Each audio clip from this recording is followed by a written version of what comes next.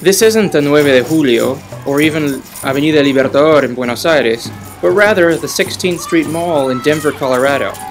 That's where I was last week, with 6 of my Argentine family members who were on a tour of the state. We had just been talking about Denver and how clean and modern and developed it was, how organized it was, and one of my family members commented about the fact that there were no protesters anywhere. Then lo and behold, a 500-strong protest march turned around the corner and walked straight toward us.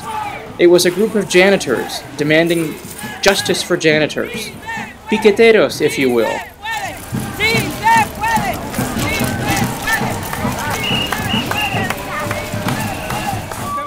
This was a perfect reminder that claims for social justice and fair working conditions are universal and not just limited to the streets of Buenos Aires.